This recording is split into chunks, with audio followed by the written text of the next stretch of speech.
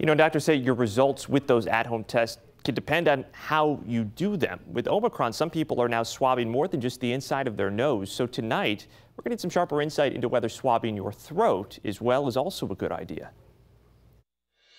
One of the other things that's coming out now with the Omicron variant, it turns out that saliva turns out to be even better than the swabbing.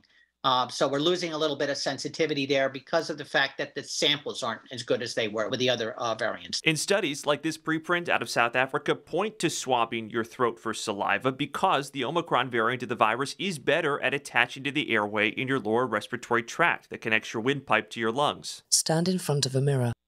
Wipe the soft tip of the swab around the back of the throat as shown. Here in the U.S., directions and test kits tell you only to test your nose, but experts in the U.K. have been recommending that you first swab the throat and then the inside of the nostrils. Some epidemiologists here in the U.S. have been recommending the same, in tweets like these, for example, from Michael Mina, an epidemiologist at EMED. However, that is against the FDA's advice. We asked, and a spokesperson told us the test should only be used as authorized. Quote, the FDA has noted safety concerns regarding self-collection of throat swabs as they are more complicated than nasal swabs and if used incorrectly can cause harm to the patient.